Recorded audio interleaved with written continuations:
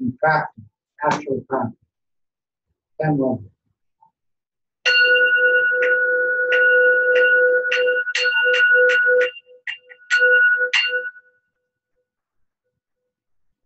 Which we go through fast.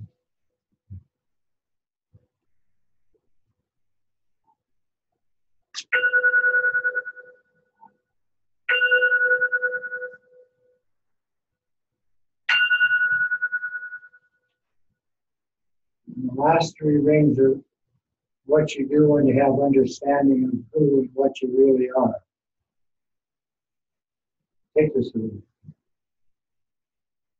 I don't have room. This is Abigail.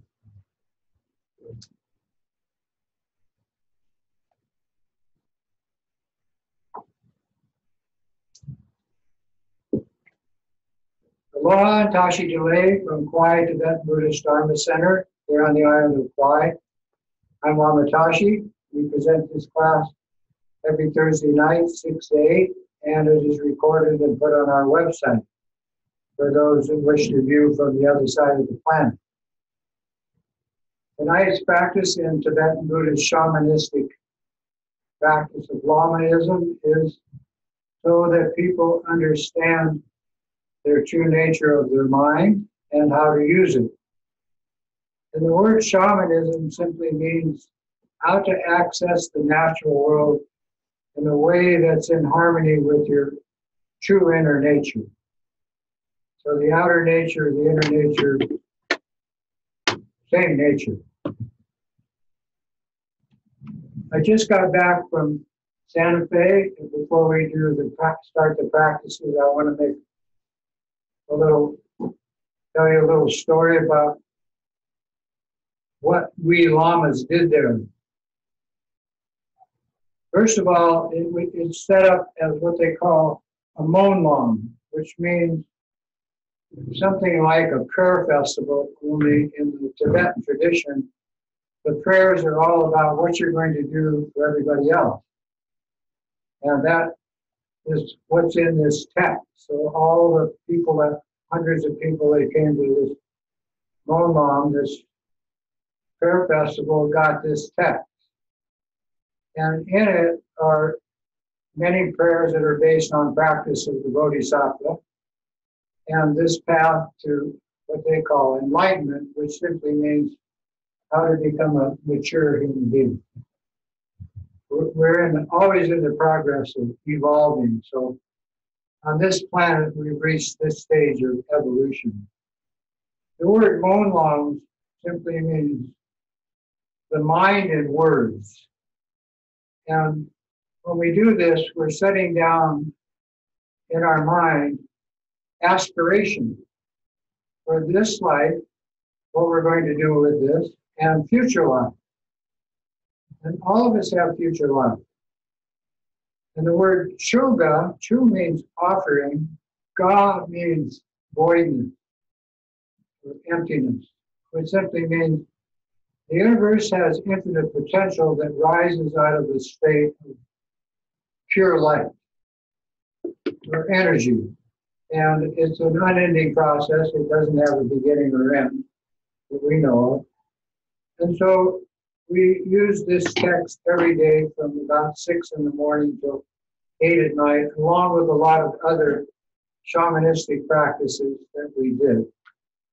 I'm just showing you that.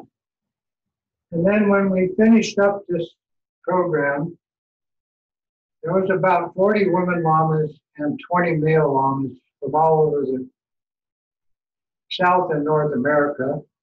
So it was called the Great American Monlam.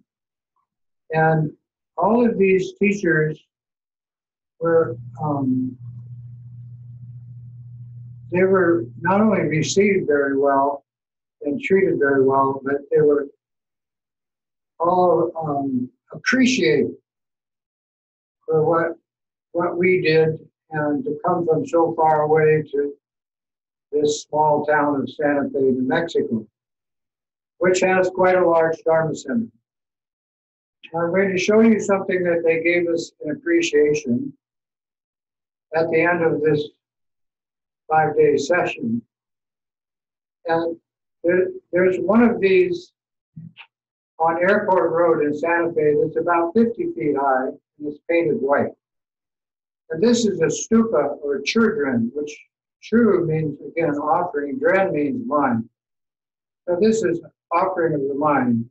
And all the lamas that were there received this crystal yoga, crystal stupa, and also a tanka of Shakyamuni Buddha, which I put back in the office. Very nice. And lots of offerings of money and what they call katas, which are silk cloths, which are honorific. It's kind of like here in Hawaii, we offer the flower lei. That's in the Hawaiian tradition. So to show your aloha, then you present leis for all different kinds of gatherings, coming and going and so forth. Well, in the Tibetan tradition, silk was very valuable, so they have these white silk scarves. They look like this. And so whenever you say hello to your teachers or fellow students or whatever, then you simply offer a kata. This is called a kata. And then they take it and either keep it or they put it around your neck like that. Return the blessing. It was kind of like here in Hawaii, if you give somebody a lei and they put it around you. I'm just showing you that. This is Tibetan tradition. This has been going on for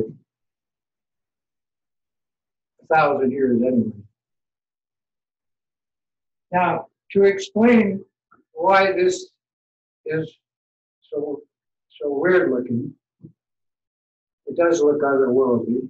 In fact, when I lived on Maui and we started building them there, we thought they were quite comical because they are. But when we say nature of mind, this is representing actually the outer world is the 5 elements, and your inner world of awareness is 5 applications of your, what we call your true nature. So to quickly go over this, the bottom part, which has these steps going up, this is your body, speech, and mind, 4 steps.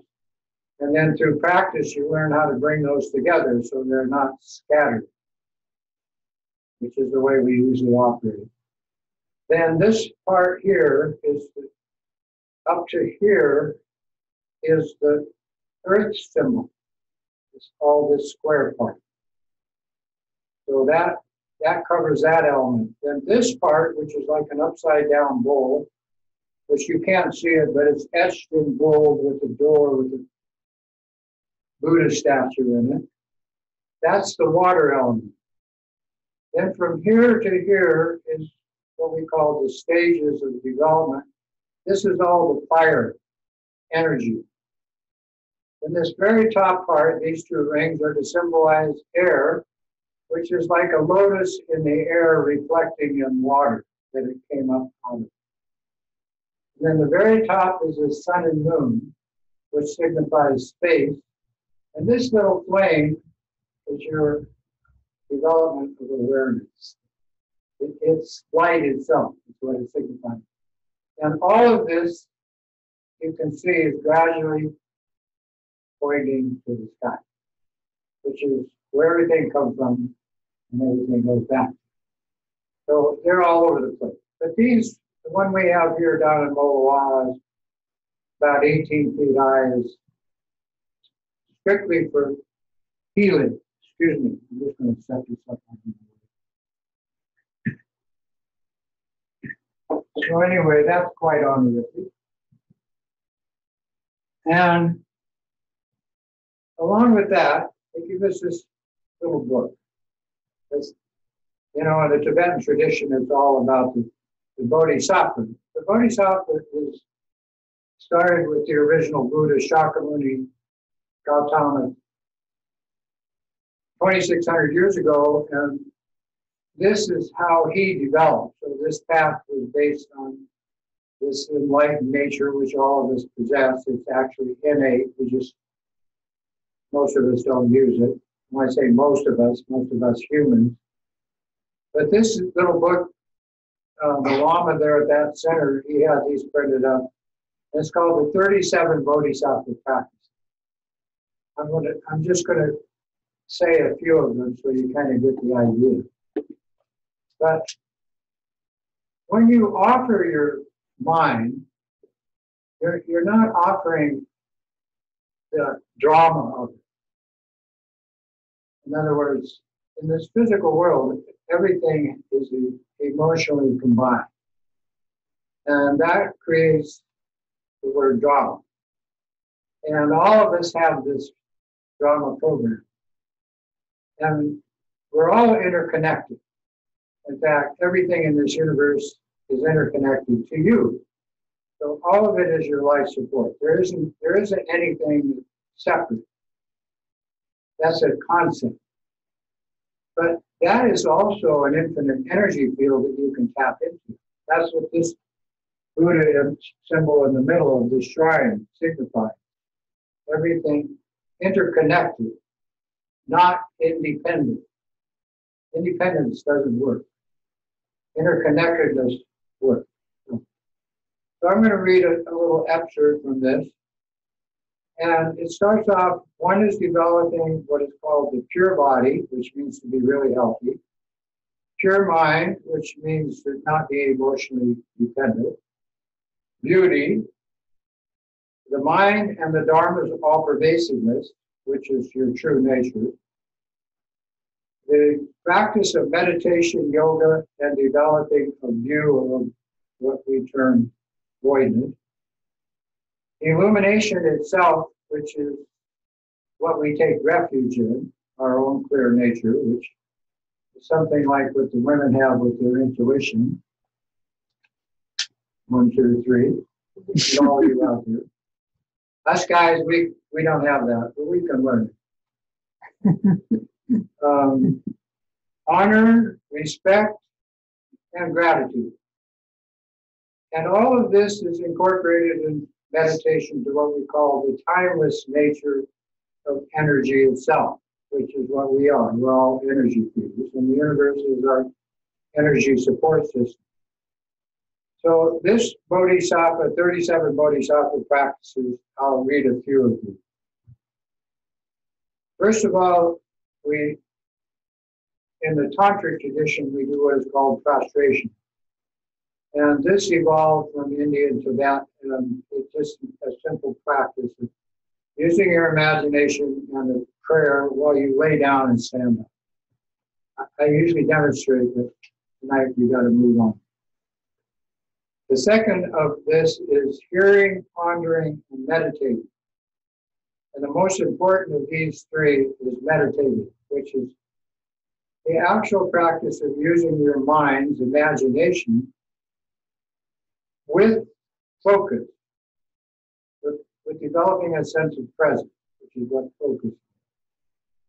The second one is breaking the mind of attachment and developing in its place what is called discerning awareness, which is another infinite energy field. They say Buddha field, but that's the first Bodhisattva practice. Well, we have attachment to everything we like or love, and they're saying that we should use that as a state of discerning awareness of what's appropriate for you to do in your relations with others and relations with the environment. The second one of these is avoid harmful places.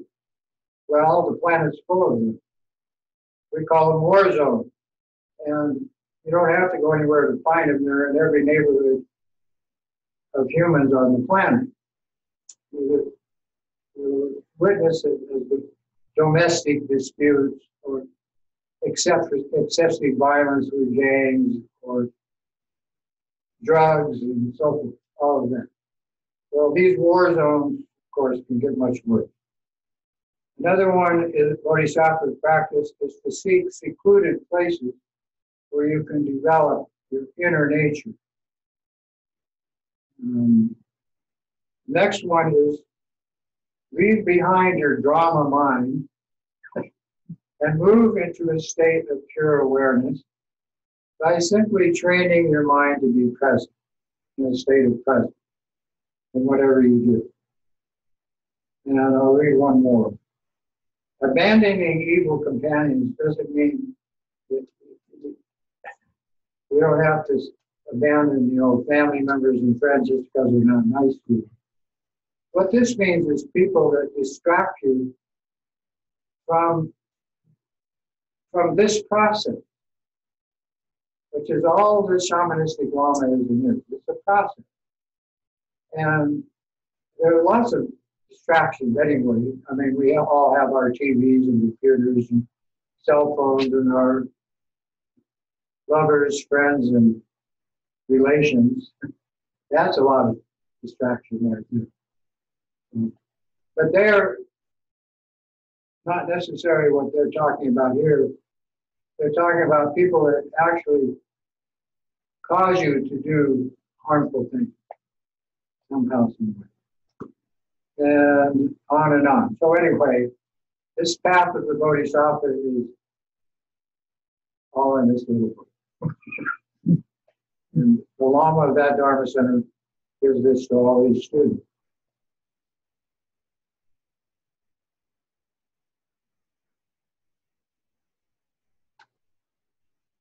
Before I go any further, I'm always talking about what books are good guides for your practice.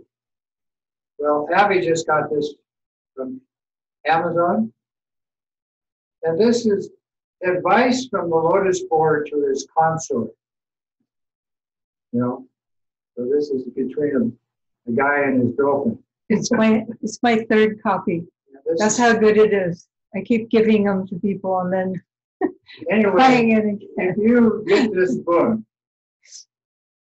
you'll understand why you're doing it, why you're developing using this weird Tibetan shamanistic meditation called Tantra, and in some cases Sutra. So it's called Advice from the Lotus Board, and it's a collection of Padmasambhava's advice to his consort Yeshe Soygyal, who was the first Lama of the Tibetan tradition. So they're both Buddhas.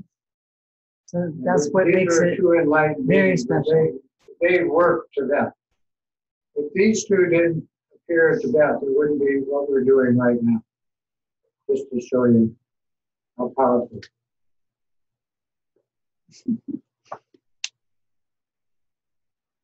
Now, Lamaism.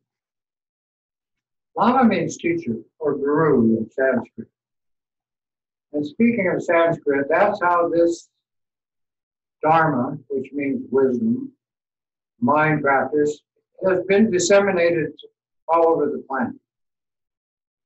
And when we say Lama, the teacher is trained in the two natures of mind. Now, normally when you're a teacher, you get your bachelor and your master's and your doctorate and all that. Well, that's about the drama nature. How to survive, how to do something, but the way things already are. This other nature is how to take that and transform it into something that's more appropriate, which lessens the negative energy on the planet, and in its place causes healing. And the healing we're talking about is physical, mental, emotional, and of course spiritual. Spiritual for us means to connect our heart, mind with the natural world around us and everybody in it. To do that, you need a Lama. So I'm going to show you a little picture. Now this is my Lama who started all this in 1977. That's this guy, okay? And can you see that? Yeah. Anyway, his name was Kala Rinpoche. And he came to Maui in 1977 and hung out with us hippie pot growers. And he liked us. Well, we didn't know it, but he was probably the highest developed human on the planet at that time. There are many, many, but this particular one had power, energy. But he didn't act like that. But he did perform some what they call shamanistic practices. And some of them were quite entertaining, like making rainbows appear, or have rain and then rain not fall on you, things like that. Weird stuff. At the same time, he found us very entertaining because of what we were and did, and we were actually, unbeknownst to us, we were practicing meditation, but we were using a support, which now common day is medicine. It's called marijuana. But this state of peace that it takes you into is actually what you accomplish in meditation practice. But that's not the end of meditation practice, as it is with most traditions that teach meditation. That's a platform to allow you to experience what your clear mind is without thinking.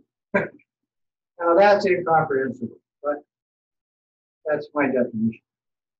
This other guy, picture, is this Lama at this Molong retreat. And this one lived to be 85, and he left. And then this one appeared, and the Dalai Lama and a bunch of other,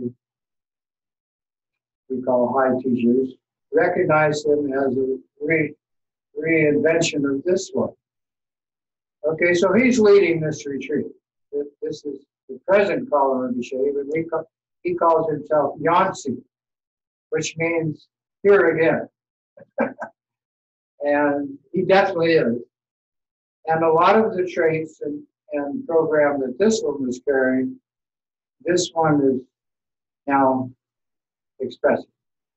This is Lamaism. Now, you don't have to believe in reincarnation and all that. But we do know that we come from past lives, infinite number. We do know that all the tendencies from those past lives comes forward into each life, like this one. Because you have these tendencies and you don't know where they came from. Most of us can't remember yesterday, let alone last life. And so anyway, this is Kalu Yansi Rinpoche, and he was there not only to give us support and advice, but also to set an example of how to be ordinary when you got this kind of responsibility. And my last day there, I slept in the shrine room, in the bookstore on a mattress. I had been taken care of at somebody's house up until that night. And I arrived there late at night, and one of the people there said, just go in the bookstore, there's mattresses in the back room. Then I got up at my usual time, which is daybreak, about 5:30, and I went out to sit where they have a breakfast area and tea and so forth. And this Lama was already sitting there, and he was eating his cereal and drinking his tea, and he had his, what do you call these you put in your ear?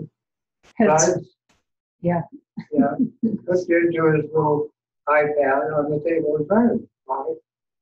Good morning. I said good morning. And the other Lama that was with him said, go on in the kitchen and get yourself a cup of tea. So I did that, came back, sat down, and the sun started to come up over the mountain. I do my practice. So I'm sitting there doing my practice. He's doing his thing, or he's eating his practice. And I didn't know it, but he took a picture of it. Didn't he? Mm-hmm. Abby got the picture. And I have no recollection. He was sitting right there across the table. So, just to show you how simpatico they can be, you see, in harmony. And of course, then my ride showed up and I left her away. But what is the theme of this? The theme is this doesn't end. You know, everybody wants a beginning and an end. That's what religions are. That's what most Buddhism is about. You know, it's very religious, and they think the Buddha is a god. If you follow those instructions, you'll go to heaven or something. When you leave this body, which is like a husk with your consciousness in it, you simply step into a different energy field. But it's the same energy field, it's just that you experience it differently. And a good comparison is your dream at night. Now, the dreams come from you relaxing into a state of sleep. And it's a habitual tendency, and some of these dreams are about what you're doing right now in this life, and some come from you don't know where. But they can be pretty wild. That dream state is exactly what happens when you leave your body. And some people do this leaving the body thing intentionally, called astral projection. I don't recommend it, but I do have certain friends or students that do this. It's dangerous because you're entering into a dimension of the spirit, which there are 4 categories of these spirits, and each category has hundreds of levels. But they don't like us, humans. From heaven to hell and in between, these 4 categories, heaven and hell, then they have one called the Christ spirits, and they have the war gods or demigods.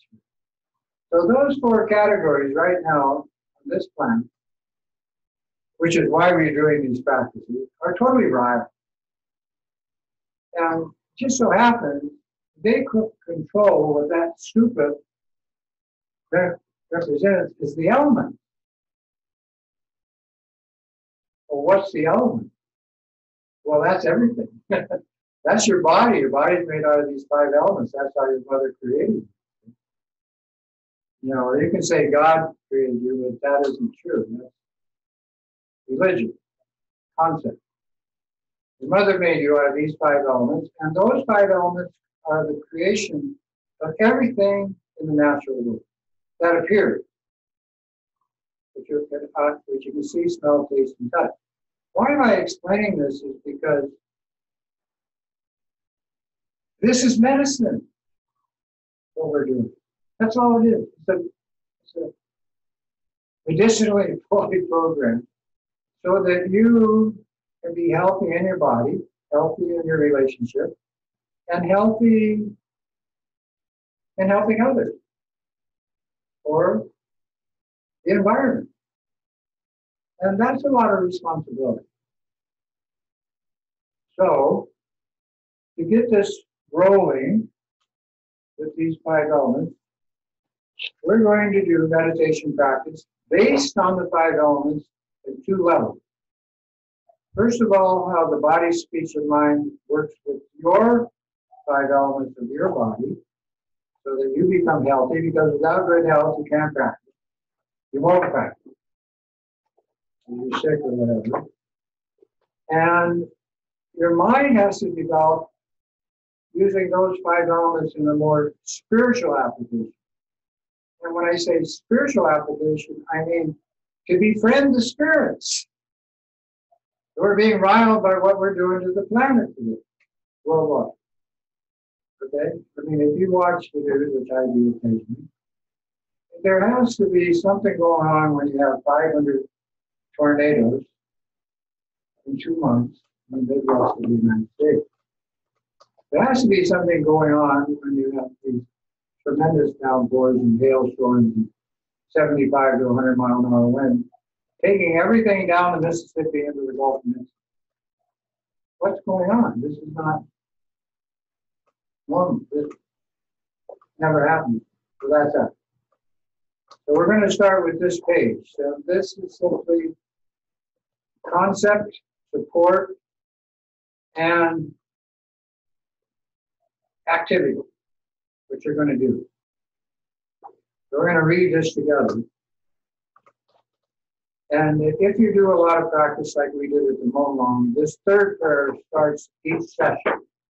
It's the Bodhisattva prayer.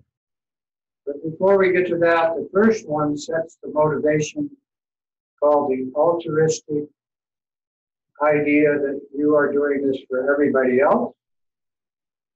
And that includes all the spirits, animals, and human community. In order to attain enlightenment for ourselves and limitless sentient beings, our mothers, we now all together take refuge and, if possible, offer prostration. We go for refuge to all the glorious belongings. We go for refuge to all the idams, or the symbolic deities gathered in our mandala practice. We go for refuge to all Buddhas, those who have conquered their mind and gone beyond. We go for refuge to all this supreme wisdom Dharma. We go for refuge to all the noble sons and teachers. And we go for refuge to all the Dakas and Dakinis, who are the protectors and defenders of the Dharma, all of whom possess the eye of transcendent awareness. Then we say the Bodhisattva prayer. To the Buddha, Dharma, and this supreme assembly, we go for refuge until enlightenment. May I, through merit gained from practicing the six perfections, accomplish Buddhahood for the sake of all sentient beings. So everything you do from this point on is connected to this concept, this support, and this activity. And that way, you can make sense of it. That's the main thing. Now we're going to chant this in Tibetan so that the spirits that are around us and inside of us and everywhere know what we're doing. And I'll chant the first part in Sanskrit. And the second two prayers we'll say together in Tibetan Sanskrit. Dadam Yova Namge Dadam Yambe Sancham Samche Judine Junje Jisi Jangju Ningpo Dachi Bardu. Now we'll chant the refuge prayer.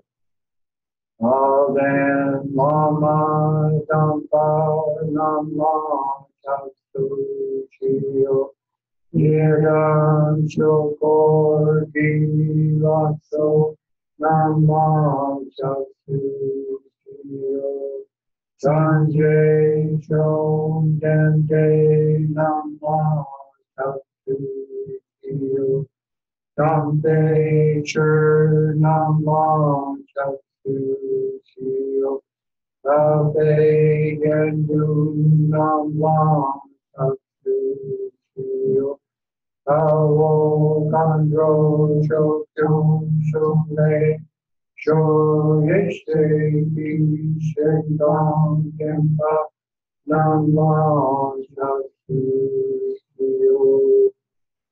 In the Bodhisattva prayer. Anje Shodam Shoki Shodam Maje Shu Ardu Dati Shatsu Dagi Jinto Jipe Sonam Judola Kentur Sanje Jumam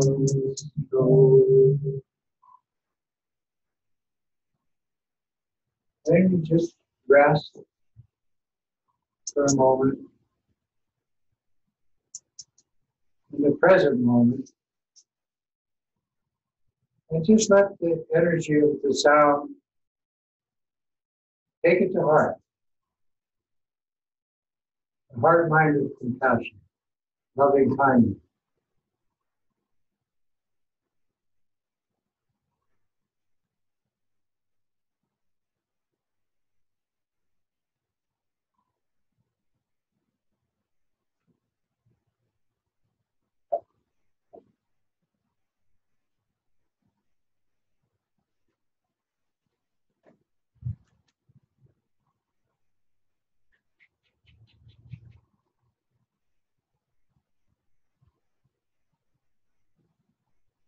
Now we practice. Meditation.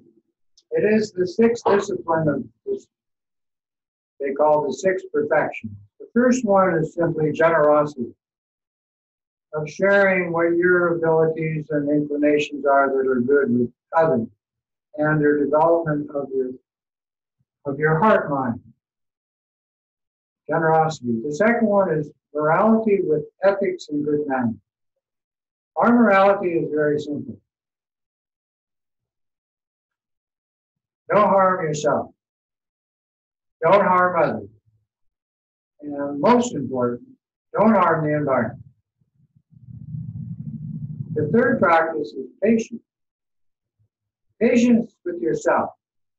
Patience with your practice.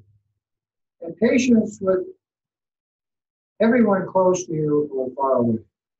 Patience. And the elements of the environment. The earth, the water, the fire, the air. They have their own program. And they can support you or kill you. So we work with them. Diligence means this is a 24/7 program.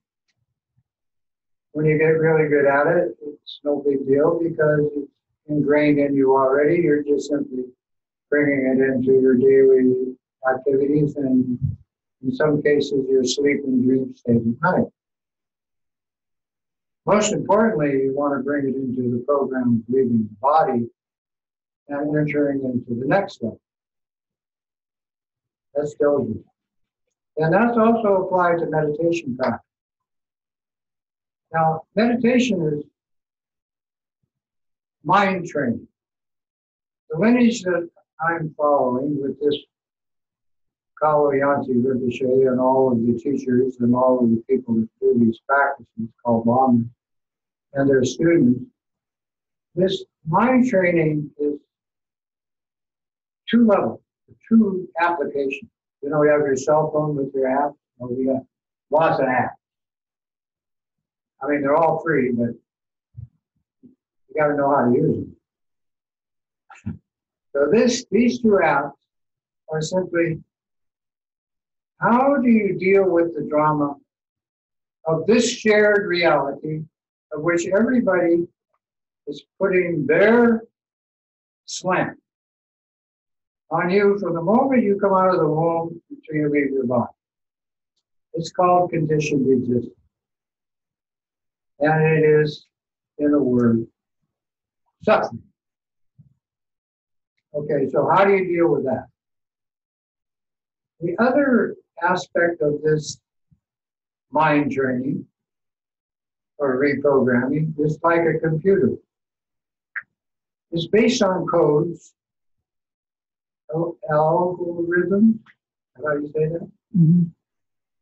And these are to simply adjust not only the drama world, but also how you think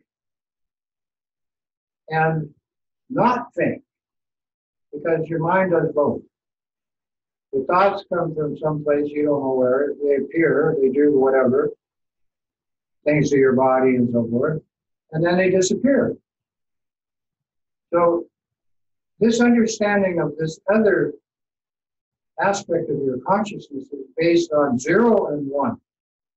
1 is the thought, and 0 is where it comes from and where it goes. So we're doing the same thing. That's how we made these computers. That's how this is done. I mean, some alien didn't come by and say, here, have a computer. So we do that. Now we're going to start with the 5 elements of this algorithm, this code, and it's color-coded, and it looks like this. And we made this up in the 90s. This is a condensation of all the awareness factors and all the elements that do whatever, do everything. What we want to do is bring both sides of this together using the light of the mind, the clarity of your own consciousness. But it's the same code on both sides. So we have fire, looks like this red pyramid. Earth, which is a yellow sphere. Actually, it's a cube. Space, which is a white sphere. Air, which is a half sphere with like a bowl with a lid. And water, which is round, like the space. And so when I met Carl Rinpoche, he didn't give us any what they call high teaching. What he did with us is he taught us the elements. Well, I was a Taoist already and doing some Hindu practice, and I was raised in American Indian tradition. So I knew all that kind of thing. But this was the code.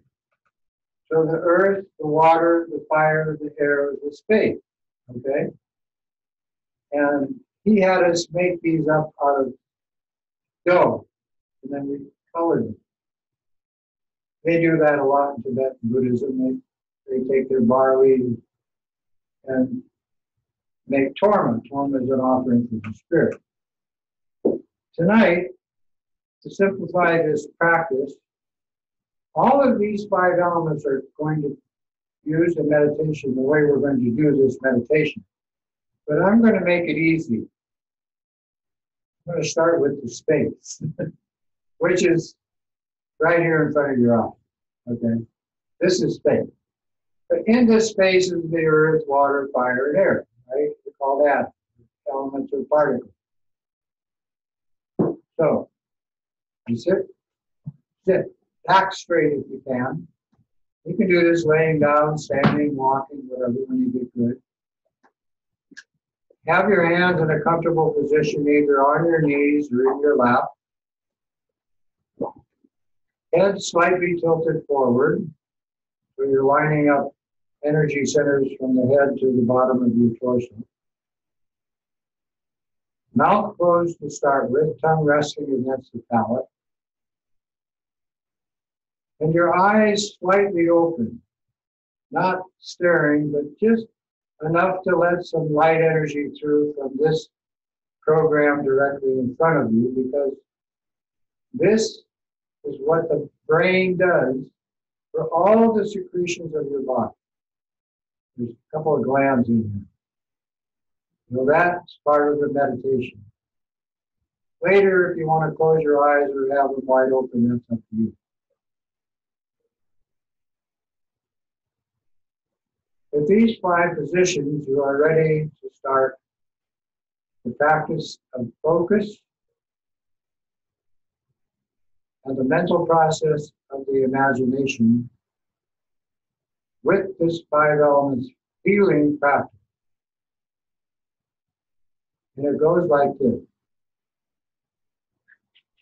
3.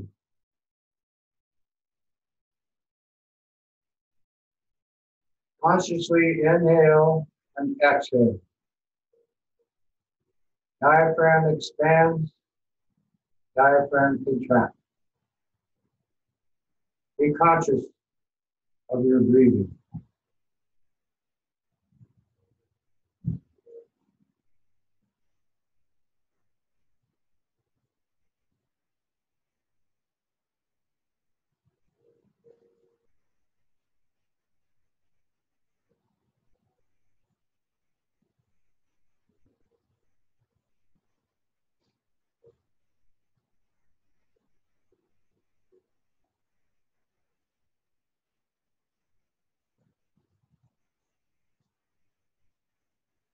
Now, developing a sense of presence with this technique is applied to all traditions of meditation, martial arts, healing practices, everything.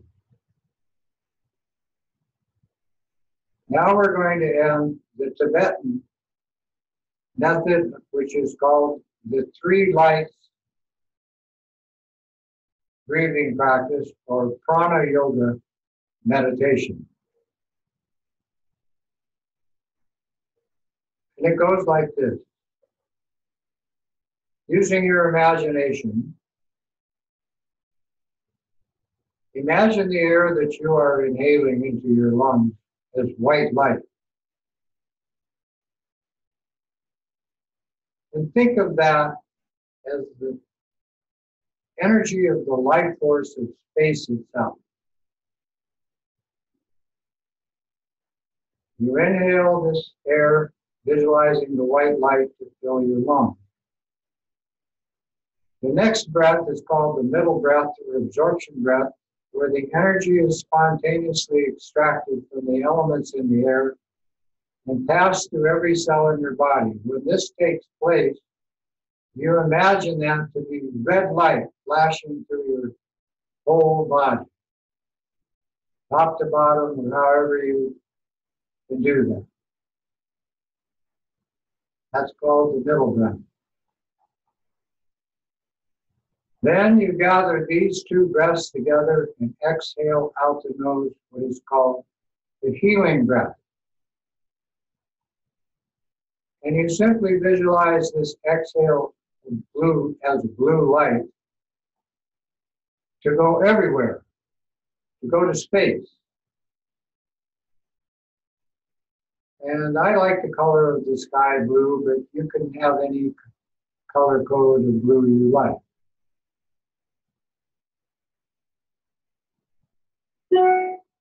Inhale white light, fill your lungs. Absorption breath is visualized as red light flashing through every cell in your body in a moment. These together out the nose is the blue light, healing breath to space.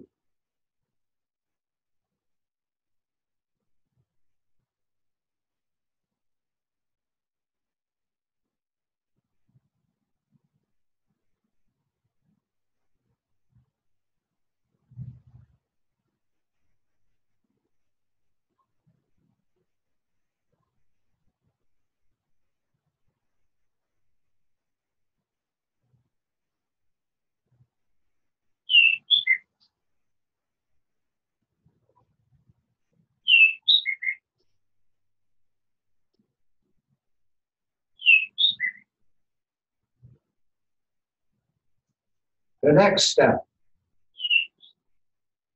Now that you've brought yourself into a state of calm abiding with this breathing method,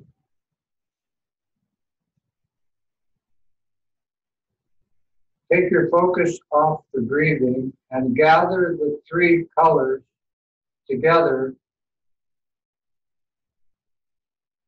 and think of them or visualizing that gathering of those three colors to enter into the very center of your chest, in the center of your body, and create there a tiny particle like a tiny star.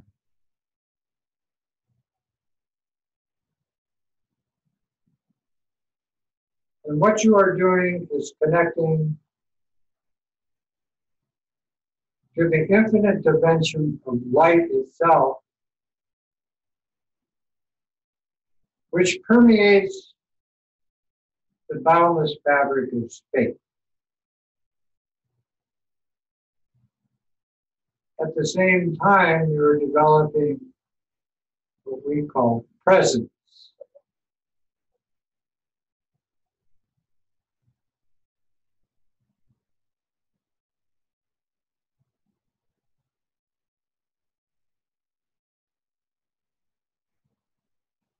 And really, there's not much to meditate on. So you can relax and just entertain the concept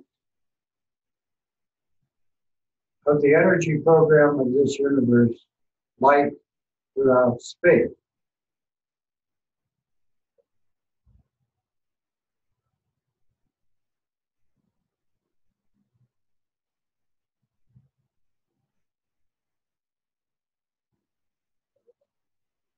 Now we're going to take the infinite potential of this for the next phase, which is to expand with your imagination that particle until it appears as a tiny sphere of clear light, as small as you can imagine.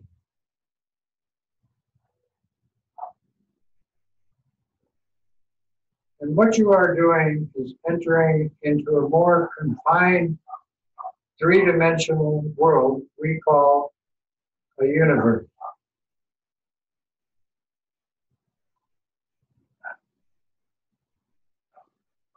In keeping your focus and your imagination together, visualize that small sphere to expand to a white sphere of light, about the size of your thumbnail. Not too big, not too small.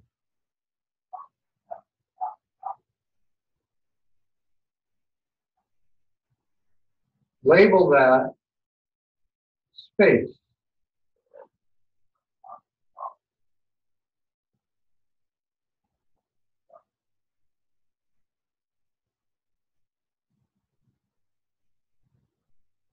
The next step is to imagine that white sphere labeled space to move out in front of your body and up before your eyes where you had your soft gaze. About 2 feet in front is appropriate.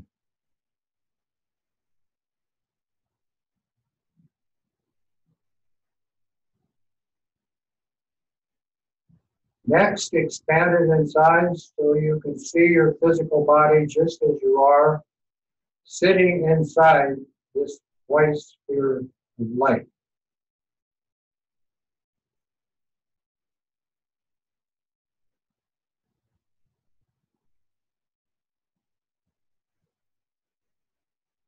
Symbolically, this is the entire life force energy or support of space to your body.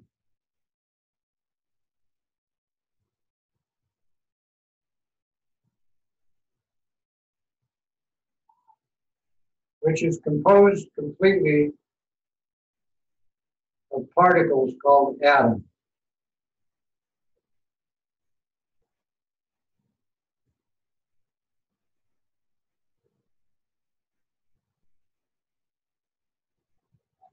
The next step is to share this healing energy psychic program by expanding this white sphere to enclose this island of Kauai, or the town or city where you live, inside.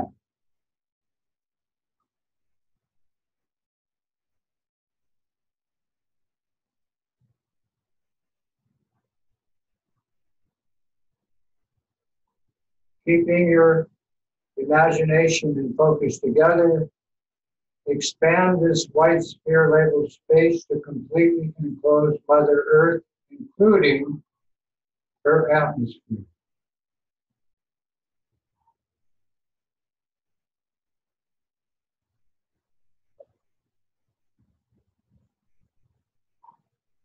At this point, the actual and imagined are the same thing.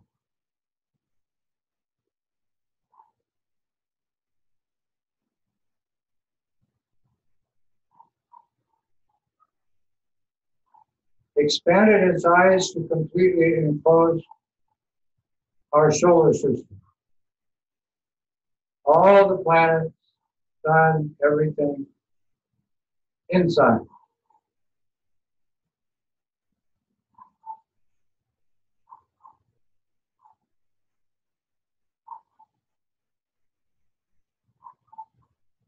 Expand this mental process to completely enclose our spiral disc-shaped galaxy.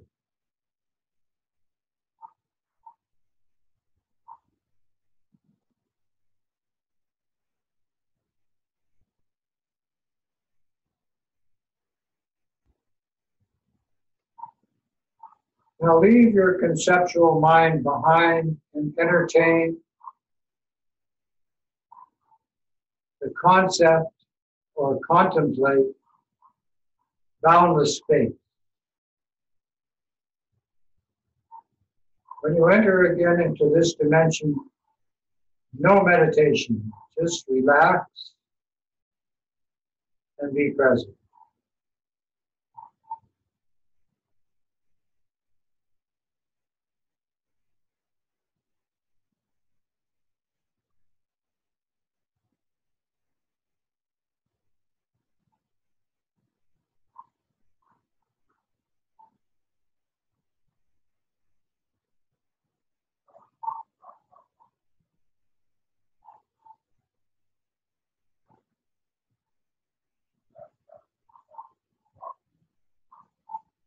When you've had enough of that, the capacity of your mind filling with that, return with your imagination, your conceptual process, to reinvent the white sphere enclosing the galaxy.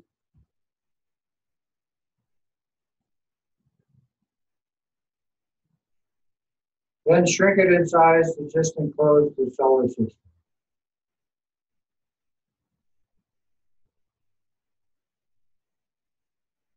Smaller yet to just enclose Mother Earth.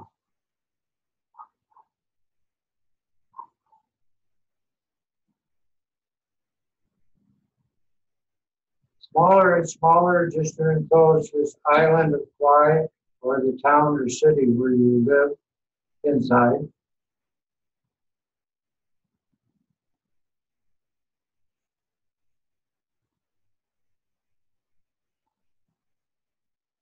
Then return to the original small size of just your physical form, just as you are, inside this white sphere of light.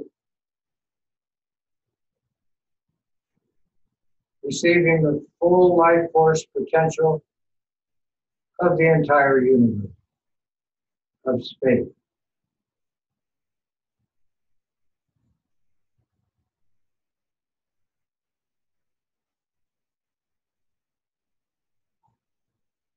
To end the session, return the sphere in front of your eyes. Bring it to chest level and into your heart chakra, your heart mind.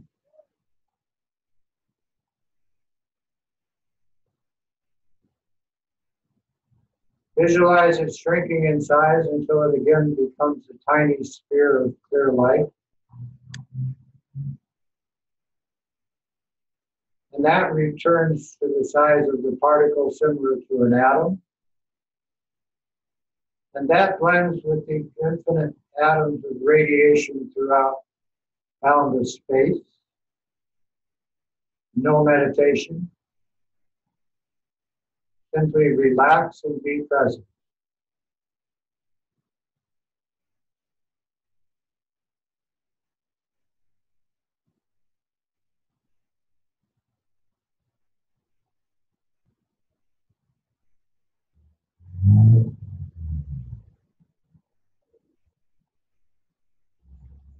Smile as you bring your awareness to in front of your eyes and into this room. As if you weren't in the room already.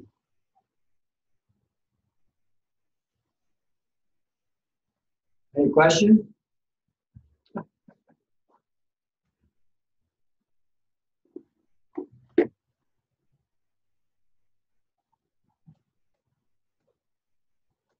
My Guru Lama Kala Rinpoche, when we asked him about this practice, why he gave it to us, why he even thought it was additionally important, was simply, if you can't use your imagination or your focus, you can't accomplish anything. You know, like when you want to come to Kauai, you got to imagine the Kauai. Walking on the beach with my dog. Exactly. Then you got to imagine the ticket, the airplane, and so forth. But everything's like that. And when you can't focus, you're a scatterbrain. You know, it's called multitasking. And common day, everybody thinks that's the way to be, but actually not. Mhm. So, but he said it doesn't stop there.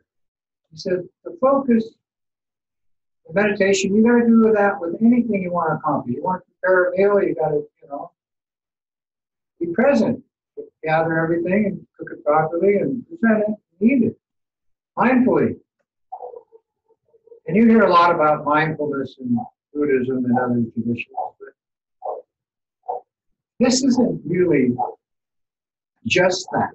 This is creation. This is how you get what's appropriate.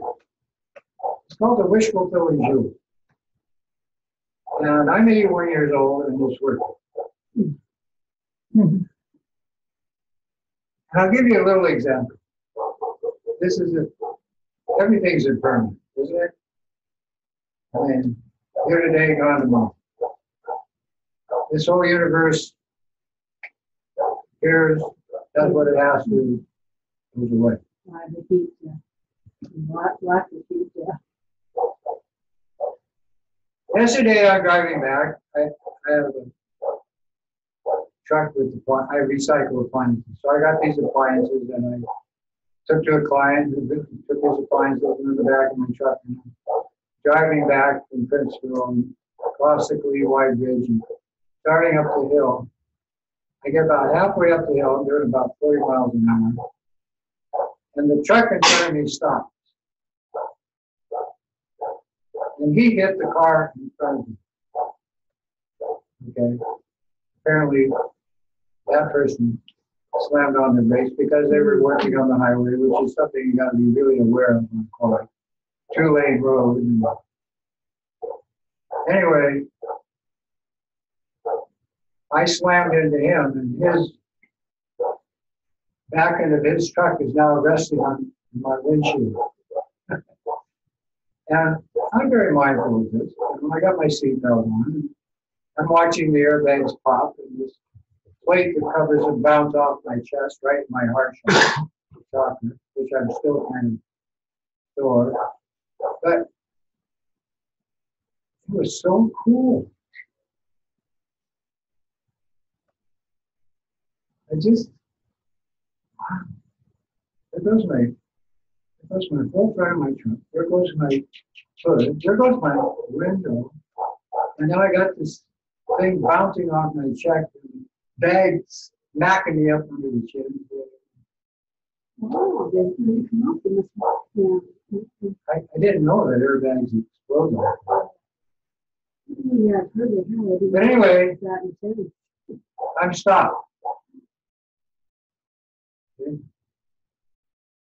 So I just take a breath and strap myself. It knocked my slippers off my feet. They're jammed up on there. I got 2 knees that I'm hugging the steering column with, so I got a little bruise. And I calmly open the door and get out of the truck in my socks. And go over and sit on the guardrail. I couldn't evade. I got halfway to the guardrail, but there's no place to really pull off.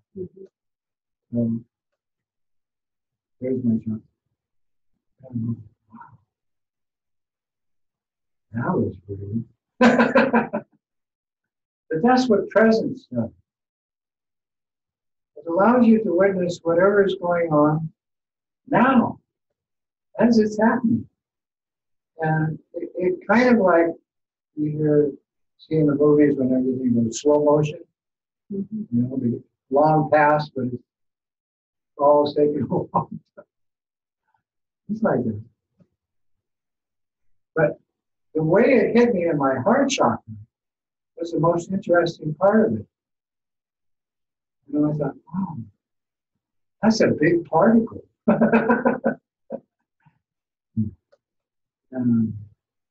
Anyway, impermanent. Now, when everybody looked at the front of my truck, I'm not going to do this. It was gone. Completely. No lights, no fender, radiator. It smashed it.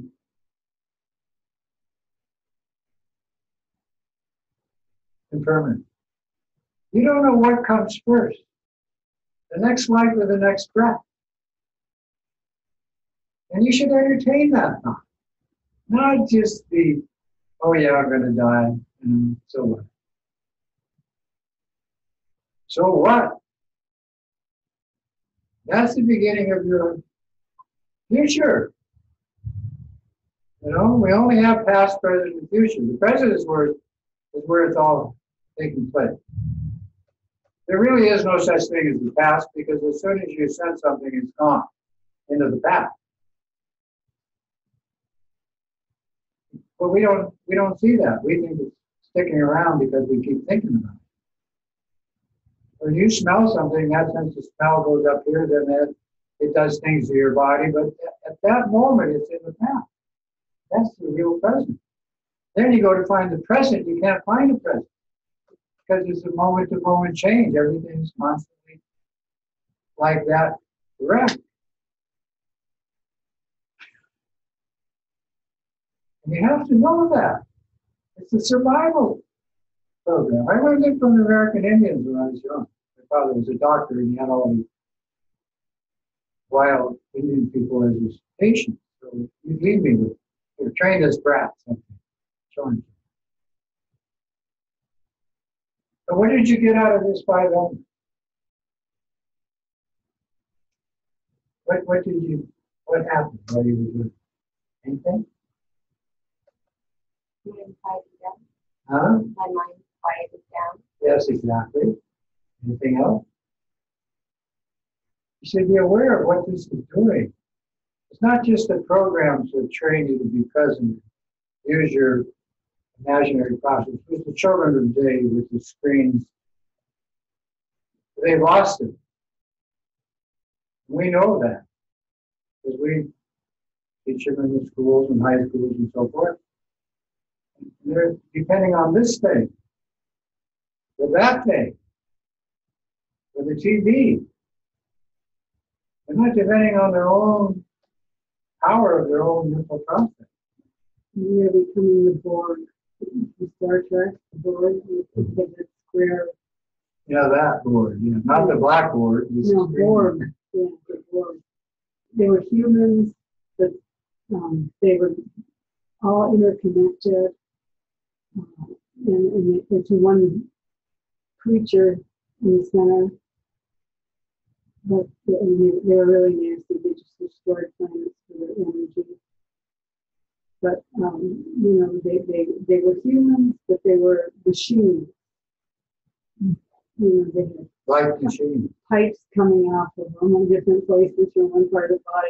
It was kind of really weird, but it's like, yeah, you know, we're, you know, not me particularly, but I'm fighting against, you know, people who walk around with a phone in their hand all the time. Mm-hmm. You know, I'm thinking in a few years it's either going to be strapped to it on or inside it on. Yeah, they're already experimenting with that. Yeah. And so, you know, we can ask Kirsty or whatever her name is, Siri, you know, and she will make all our decisions and tell us what to do. I mean, Exactly. when to get up, when to go to bed, when to take your medicine. It's like, yeah, you know, we're going to be totally useless. Yes, true. We'll board planes at the airport with a barcode on our foreheads near us. Walk by and it'll read the barcode. What we're doing in comparison. This screen has capability. It has infinite capability. And you can prove that because you have PayPal, which is all the unused energy of millions and millions or uncountable number of computers as a backup. It's a program. And it works. And I used to have the swipe, and then somebody told me you don't need that. You just go to PayPal. So my wife had is a techie, so I said, hey, give me PayPal. And I threw that thing in the garbage can. Well, come to find out, this doesn't exist. But it does. And so like that, your own mind is the best screen. And it's totally interconnected to everything outside. I mean, all these screens. But you can use it in a way that you're not distracted by all that other stuff. We have war, we got famine, we got disease, we got poverty, environmental destruction, slave trading, everything. In fact, in the web, the worse it gets, the more the web uses it. It's called the dark web. And a perfect example of that, of course, is cryptocurrency, which is like PayPal. But what are we discerning here? Like I read to you at the Bodhisattva, one of the programs of the Bodhisattva is to take your attachment, the energy of attachment, which drives you up the wall, causes overpopulation, 8 billion people on the planet, sexing indiscriminately is attachment, which is escalated into what we call desire, lust, greed, and so forth. Runaway emotional programming. So when you discern, you start inside. That doesn't mean you have to leave all this away. You simply gather it and transform it into what it really is. What is it? It's no more real than my two-dimensional picture on that screen. Okay? It's no more real than this three-dimensional particle program of a body, completely made of atoms, which is changing, so every 7 years I get a new one. And then if that isn't enough recycling, you discard this one and go on to your next life and reinvent yourself again. The problem with the next life is you do it emotionally. Oh. They don't tell you that. They don't tell you the danger of the emotion. And speaking of that, you take the 5 elements and you take all these emotions and put them in 5 categories. This is what they did in India. This is what they did in Tibet. This is the basis of the Bodhisattva training of the mental process of illusory. That's illusory. You get that? But everything is so. Everything is illusory. Mm-hmm. Here's all you're bringing in is a light show through your eyes and a vibration through your ears. Then you have a little smell, taste, and touch your program, and that's it. Now this thing up here arranges all that to make secretions that go through your body. That in this day and age, you're totally counterproductive because of the source. Okay? And what is the source? Your food, your water, the air you're breathing. The stress. Then that is enough, the vibrations of the sound. That is enough, the distortion of all this chatter, moving, everything. Going into an airport? Wow. Unbelievable.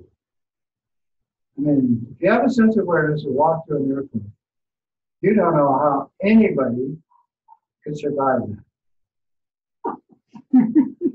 that. Unbelievable. And nobody is paying any attention to anybody else. They're all like,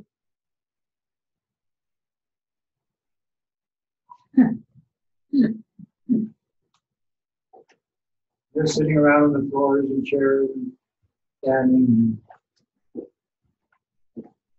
You have to have compassion. That's unawareness. It's working to do something. Take all those people and put them someplace else, which they really can be just as happy where they are. They don't know what they got to go there to be. Just like you come to Hawaii,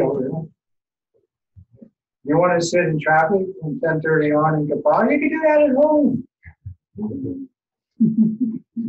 So, when we do these elemental meditations, the Ricochet, my teacher, Carl Ricochet, says that this is to get your body working in harmony with the natural world around you. Then take this thing and reprogram it so that the secretions going through your body are healthy. So you don't get cancer and all this other weird stuff from your food, or the water, or the air we breathe. You know, I just lost my 59-year-old son 1 week.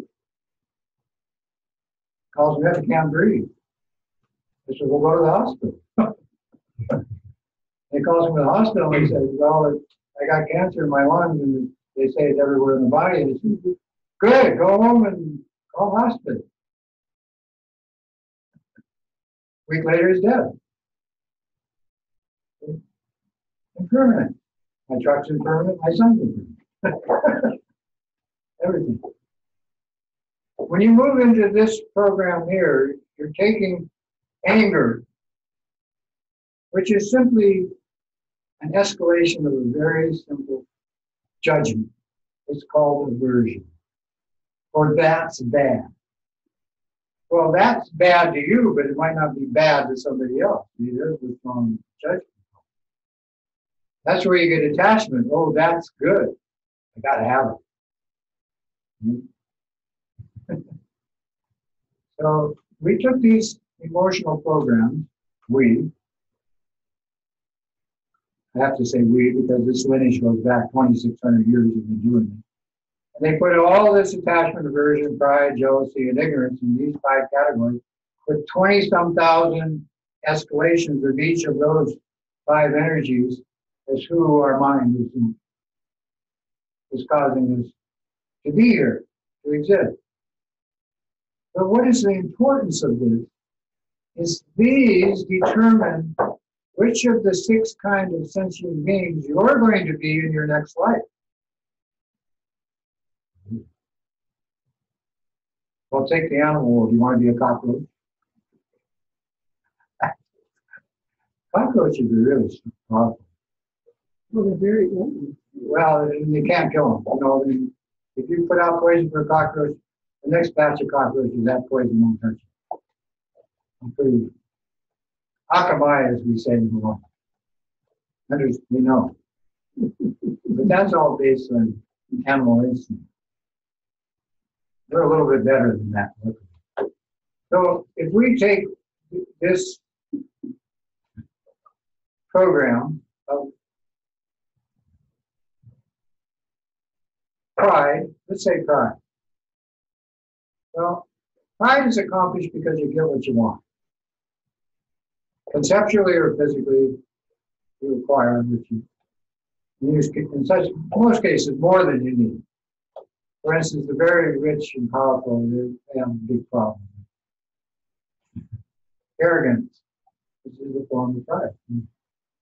But for us down here, you know, they think the lower levels of existence. It's counterproductive because you're separating yourself. You're causing separation with that emotional tendency.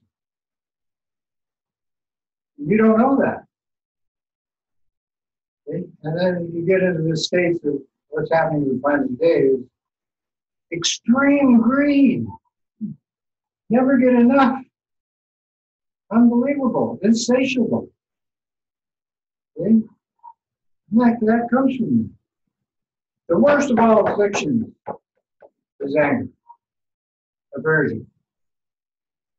It marks your mind in such a way that guaranteed you're going to get cancer. Just that one aspect of your consciousness.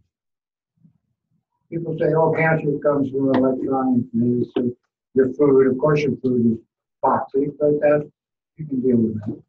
So we have health issues. Your water is toxic, well, you can purify it. The air you breathe, well, maybe you have to put something for it. But this toxin of the emotion marks the mind in such a way that it won't go away. And you go into your next life as an angry, abusive, harmful human being, that emotion creates your hell realm. Oh. But in the same way, your arrogance creates the celestial realms if you have the karma, which most of us not 50. See? So you want to be a god and goddess in the celestial realm or whoever that you think is the best god or goddess, Jesus or whoever. Good. You get a break. It's like here in Hawaii, everybody wants to go to Las Vegas. That's their celestial. Really. And they go there, they lose all their money, or spend it. I Drink, actually moved there. come back. Did you have a good time? Well, no. They really asked them, no. This is better. Well, why did you go there? Oh, because I thought it was better.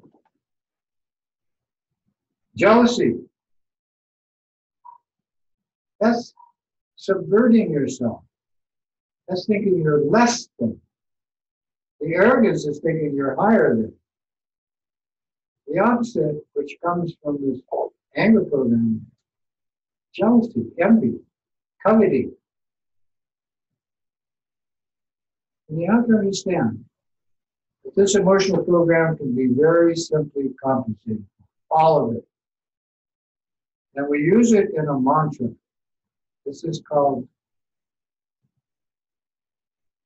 Tantric Buddhism. Now, this can be applied to anything. Usually when you hear the word Tantra in the modern world, we think of sex. There's a lot of sexual Tantric practices being spread around on the web and so forth. And that's a form of Tantra, which you usually evolves from Hinduism or Taoism or some other tradition. But when we're talking about Tantra, we're talking about taking the actual energy of these afflictive emotions and using them in practice. Oh. So you can recognize within yourself, if you really look inside at your own thought process and mind, what's productive and what's not, what's appropriate and what's not. You discard. What's not? You delete. You do it on your computer. You hit the delete button. But in its place, you have to compensate, or it'll come back. We say what goes around comes around, which is the rule for karma. Well, most people don't believe in karma, so forget that. If we believed in karma as a human race, whatever we say, think, and do, we wouldn't be in the mess with it. But this compensation means we're going to take all that total programming and make it one mantra, one visualization, using what we call an illusory body, called a deity, tantric deity, and apply it to our physical body and everything and everyone around. Okay? To do that, the Lama is already doing it. I am a Lama, I'm already doing it. So I'm not giving you something that I'm not already programmed. You see? A lot of people give you stuff that they're not doing and say, this is work. And then if you go into medicine, they do things to you and they don't test. And they're performing this acupuncture or whatever. They don't know that that's working. But, oh yeah, I'm fixing, no problem, give me money.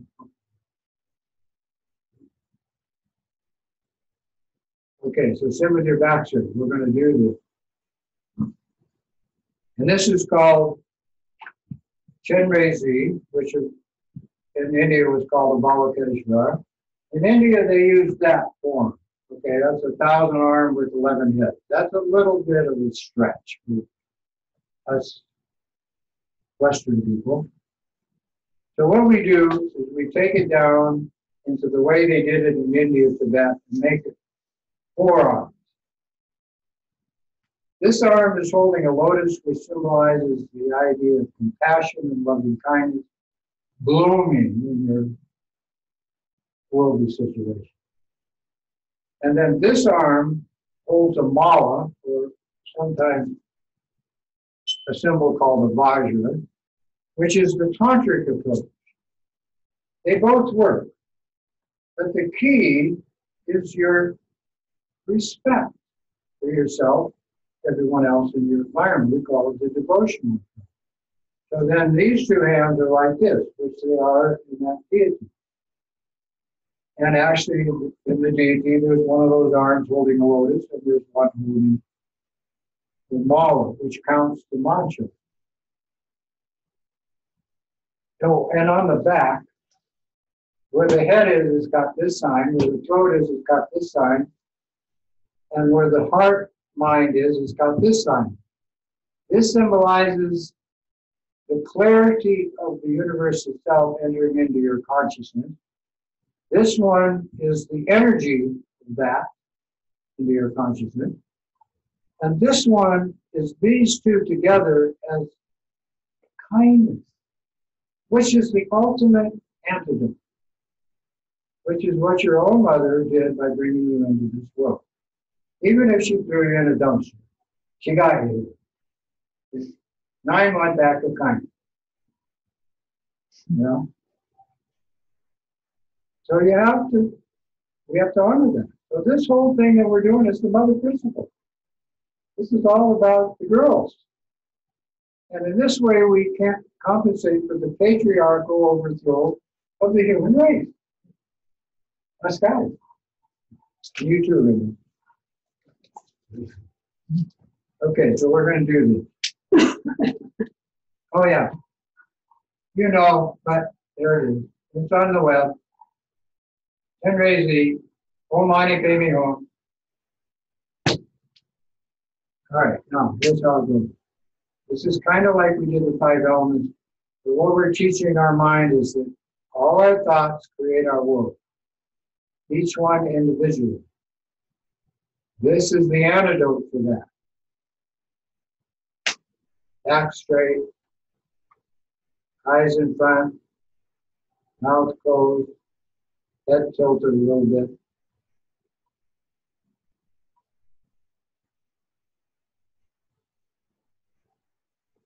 Breathe. Inhale white light into your lungs as before, and hear the sound Om, which is the vibration of that light as healing mentally and physically.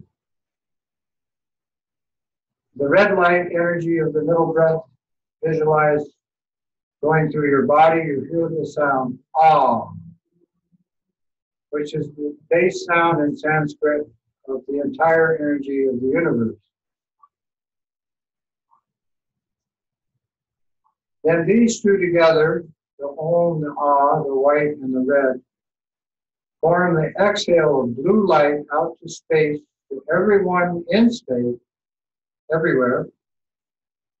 And you hear the sound Hum, H-U-M-G, Hum.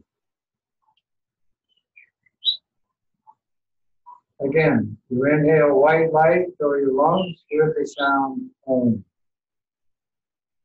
Red light energy through your body, healing, hear the sound Ah.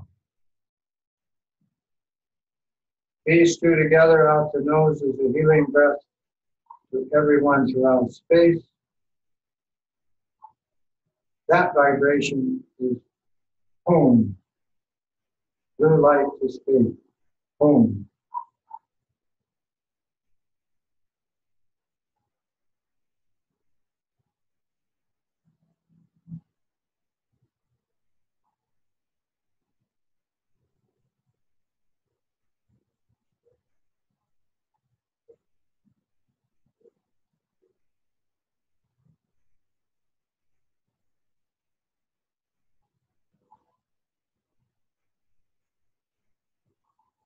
Now with this 3 lights and these 3 sounds, as we did before, as you settle, become more peaceful, calm,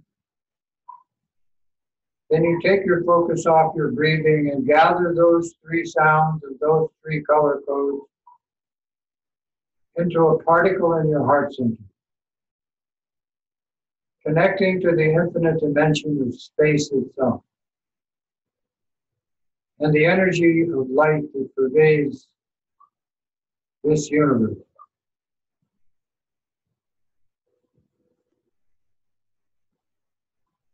You just sit present for a few moments.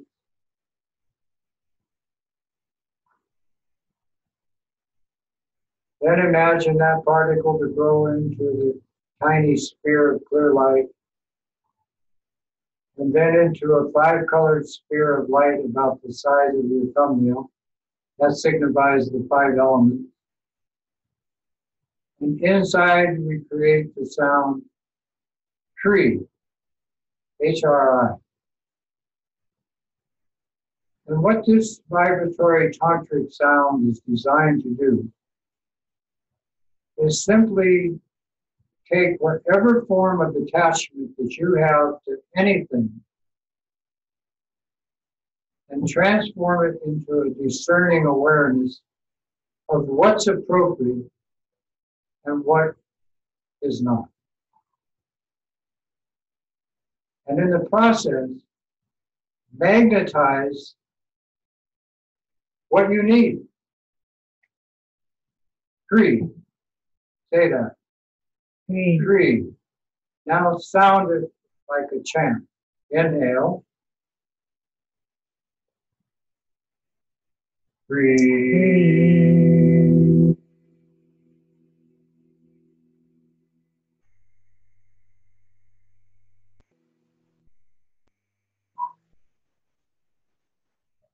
Now think of what you're attached to, something that you really like, desire.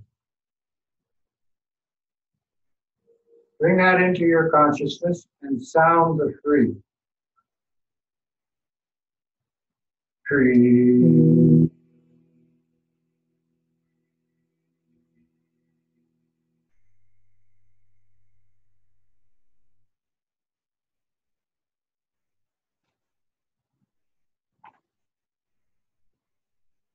Look.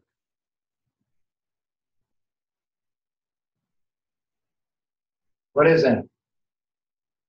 Three. That's a three. No biggie. See? But it creates the symbol of you as a body of infinite light, infinite potential. And that's the nature of the human consciousness. And humans are the only ones that can do this. They can't do this in the celestial realm. They're stuck with their arrogance, okay? And you understand that. So you have compassion for the poor ones in the heaven. You treat them kindly. Okay? But this compassion is extended to any kind of emotional conflict. And so we sum it all up with this sound, which is with these three energies working together, the Om, the Ah, and the Hum, all come together into this tree. And that sets up a creation patterning of this deity as nothing more than a rainbow body. And you apply it to your physical body. So you think this physical body, the way you identify it, identify it, disappears, and in its place you got this male rainbow body. There's also a female, that's this one over here. Tonight we're using the method approach. And it has a 5-jewel crown, which is those 5 energies transformed. It's got 6 kinds of jewelry, which means it's the 6 perfection practices of the Bodhisattva. It has compassion on one side and power and insight on the other, with devotion and respect for everyone, regardless of their situation. That. And he's sitting calmly, and down here is a little empty mirror. And this is where we're going. So everything that comes in front of you sensually, everything you think about, all your tendencies, everything you think you are, is an empty mirror. In your mind, it's like space. So that's the symbol of complete clear of emotional dependence. We have to go someplace. That's unimaginable. Any human you tell them you can't work with your emotions. In fact, it's not good for you to even think. They're not going to go for that. So this is a con job. Who's conning who? You. And it goes like this. Visualize the tree in a 5-colored sphere. Light goes out to the Lama and all the Lamas, because they all do this, men and women. They accept your light offering from your heart to theirs, and they return it to you into the tree as a power support. Okay, so you got like the PayPal, you got all of that programming entering into your screen here. Then you become this rainbow body, which has been used for thousands of years. In India, it was called the Balakeshwara. In Tibet, it's called Chenrezig, same thing. And you sit like that. So now you're completely made of light. You've got all this symbology.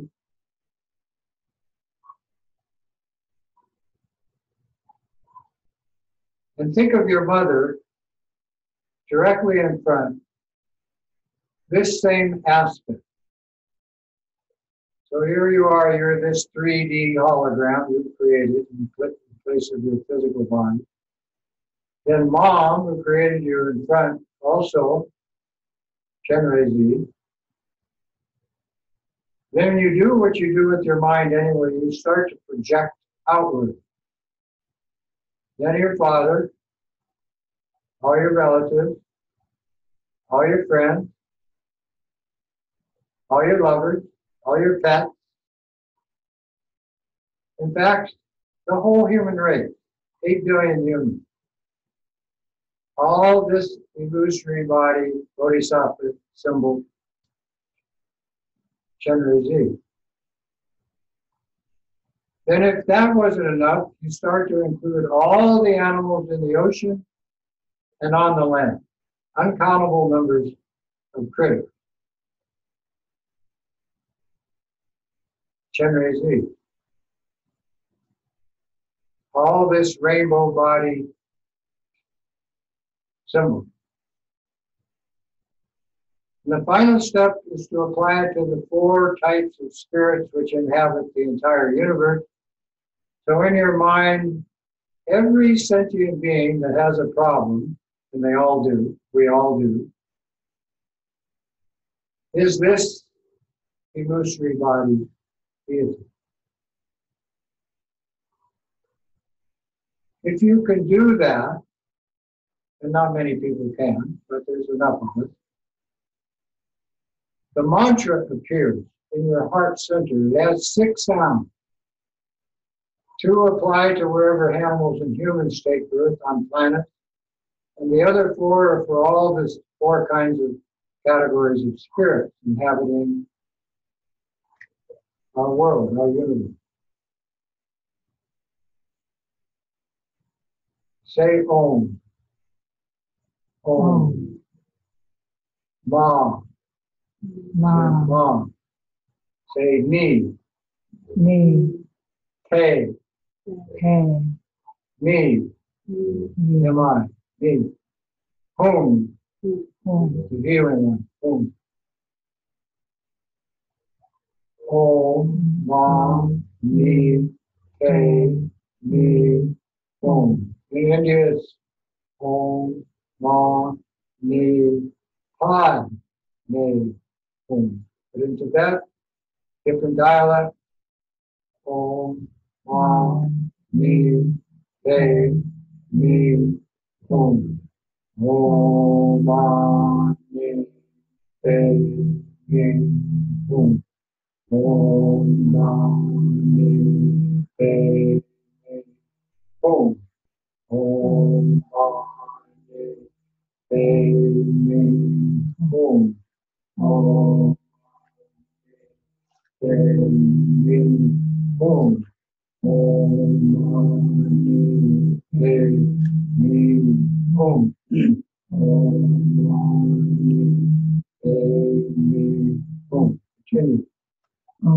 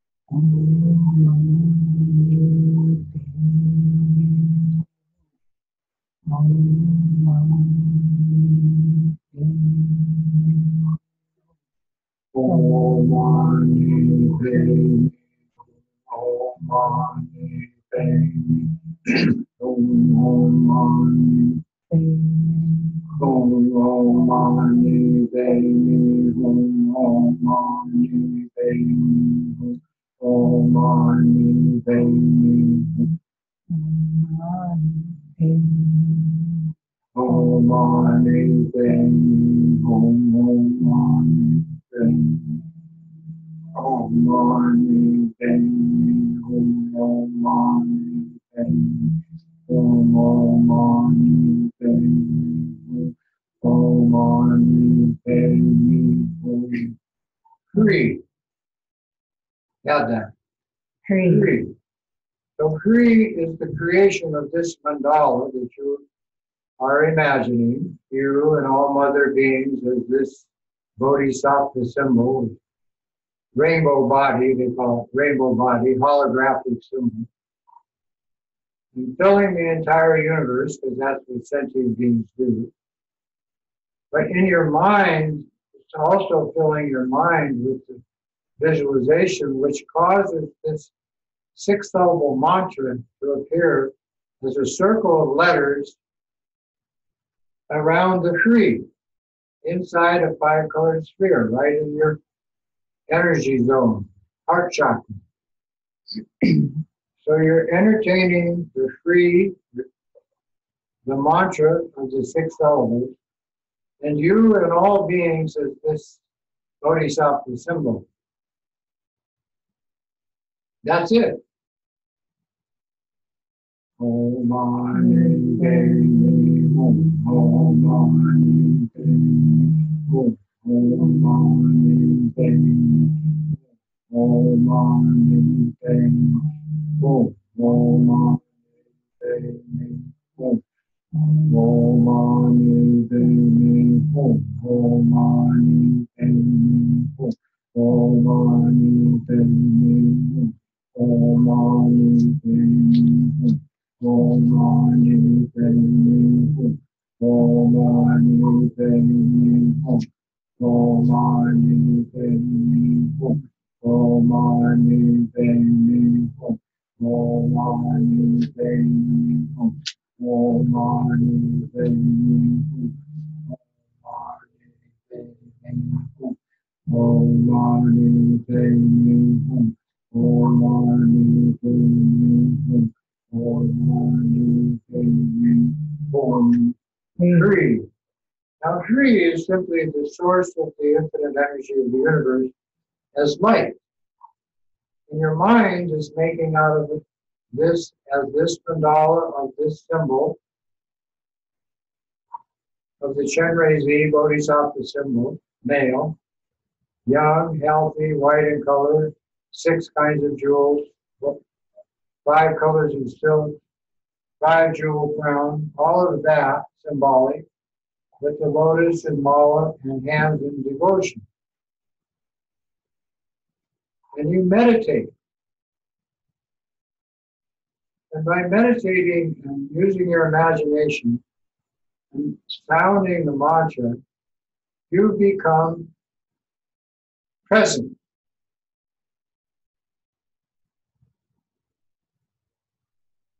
That's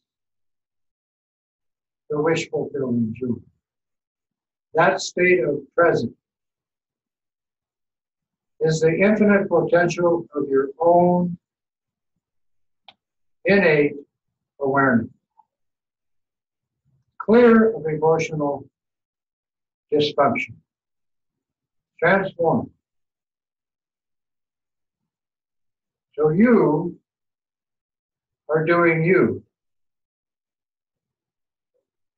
Om Mani Padme Hum, Om Mani Padme Hum, Om Mani Padme Hum, Om Mani Padme Hum, Om Mani Padme Hum, Om Mani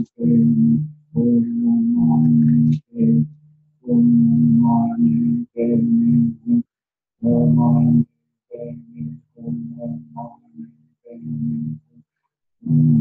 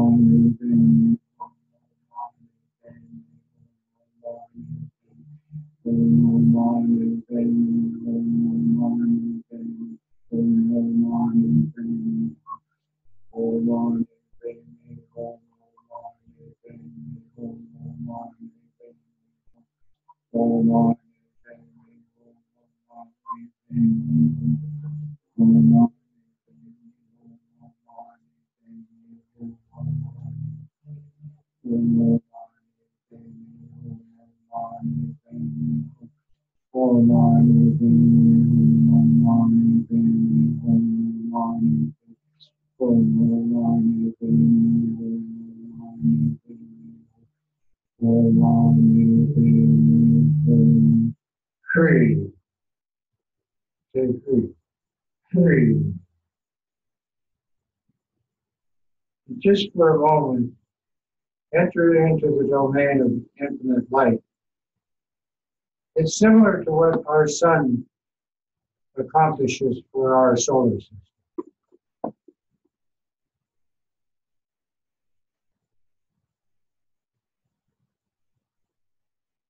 And then, what are these 6 tantric syllables in this mantra? What are they doing? The Om is taking all the arrogance of all religious traditions and all their accomplishment of heavenly celestial birth and all the arrogance that goes with that into a state of equality. No supernatural. The universe doesn't work that way. No supreme, no divine. Equal. Every animal, every spirit, every human, equal. That's the Om. The Ah is the jealousy, envy, transformed into an activity that uses the infinite potential of your mind to accomplish whatever is appropriate, whatever is auspicious is the word they use, which is my name, Tashi. Means auspicious, suitable for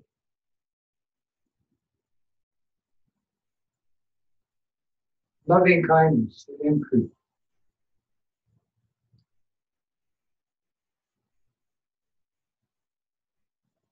The need is in the human condition of neediness.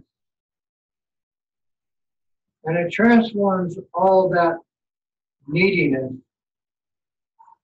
into awareness of what's really necessary, what's really useful or appropriate. The pay is this ignorance of the animal world, having to remain on that instinctual level without the ability to connect to their natural mind.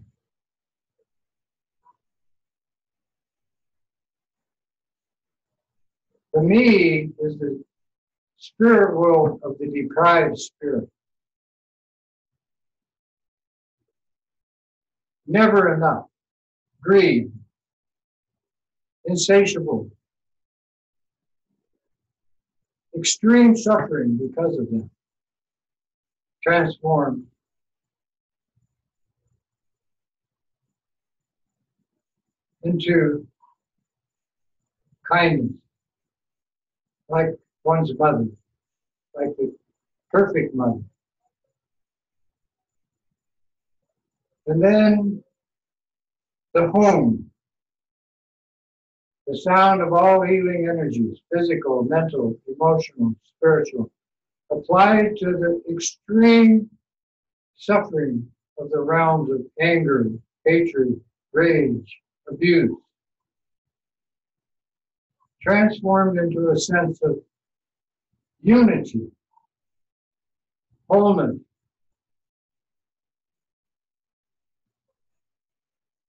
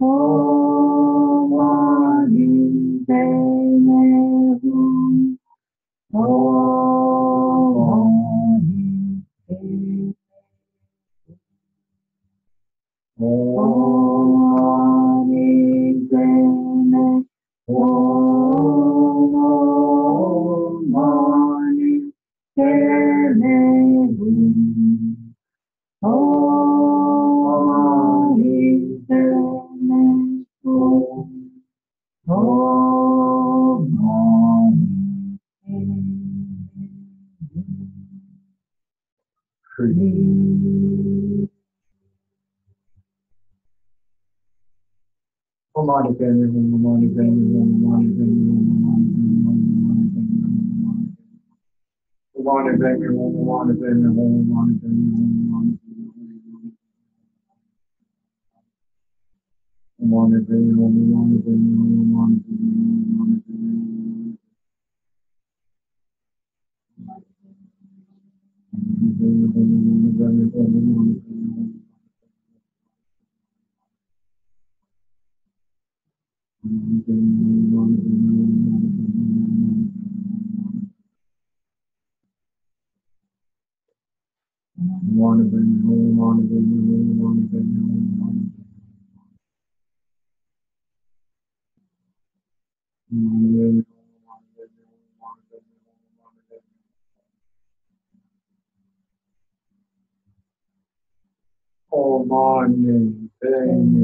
Hum.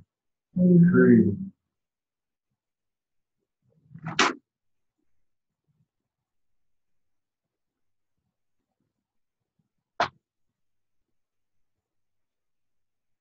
All of that is called part one.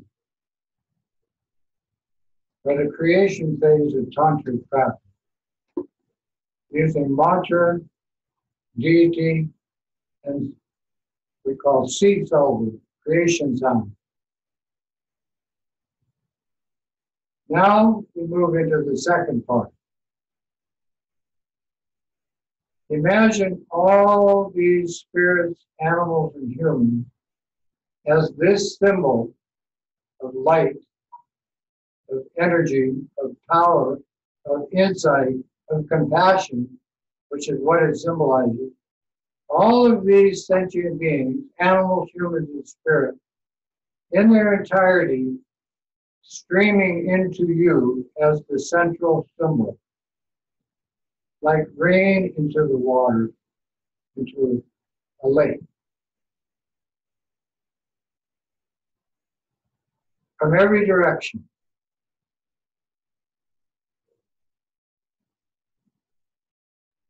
And in this state of unity, you disappear your symbol into the 6 syllables of that mantra of compassion in your heart center.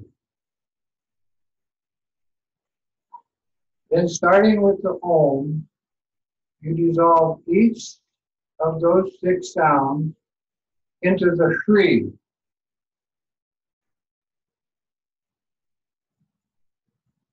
The red Shri. And then the red Shri, together with the 5-colored sphere, disappeared into space.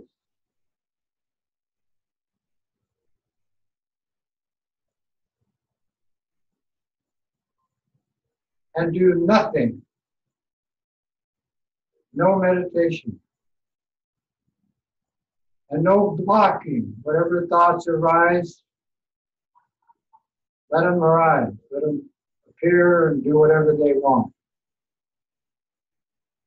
Disappear. Bodily sensations that arise, same thing. Don't connect.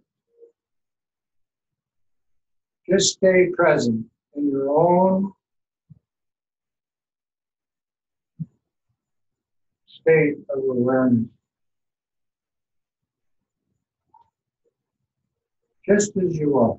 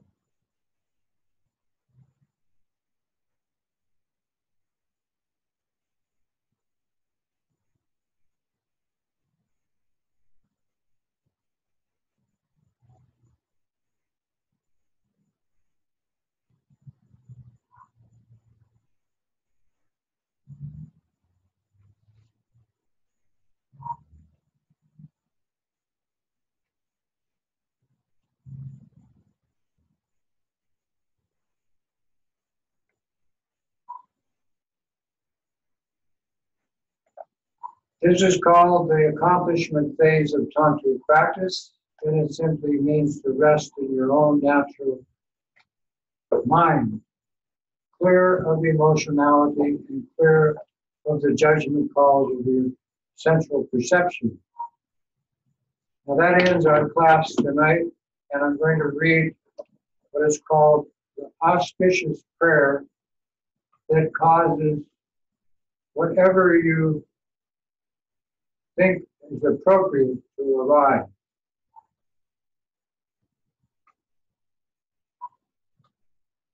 It says, may auspiciousness be granted to all. That's number one. Number two, may all the light of the minds of all of the gurus and teachers of this tradition cause wish-fulfilling powers in all the people that hear this. Number three, may this be granted to all sentient beings equally. Number four, through this may all beings liberate themselves from emotional dysfunction and aspire to be a bodhisattva. And I'll read one more. May all of this be an offering to all of the men and women of this planet today who have developed this state of awareness and are using it to benefit the environment and the beings in it. And we say, Tashi Shok, which means, may this auspiciousness be accomplished right now.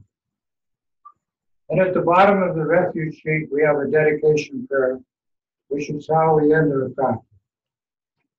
And I'll say it, you can say it in Tibetan, which is on the left side, Sanskrit. Dewa di nurdu dan chagya chenpo jutur name dowa chinkin malu pa dehi salam gopar sho sanjay kusum dempai jamadam shoni negu dempai jamadam kendu miche dumpai jamaki jitar goma momam jupar sho. And in Canadian, by this virtue of having realized Mahamudra, may I quickly establish all beings without a single exception in this state.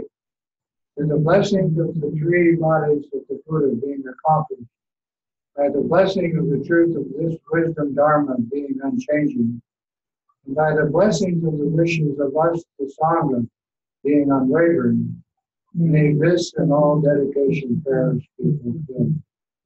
May all the lamas have long life, good health, happiness, and prosperity, and may all their wishes be fulfilled. May all beings be happy, may all beings be free of suffering, may all beings establish themselves in bliss and equanimity. No attachment, no aversion, no pride, no jealousy, and no greed. Women.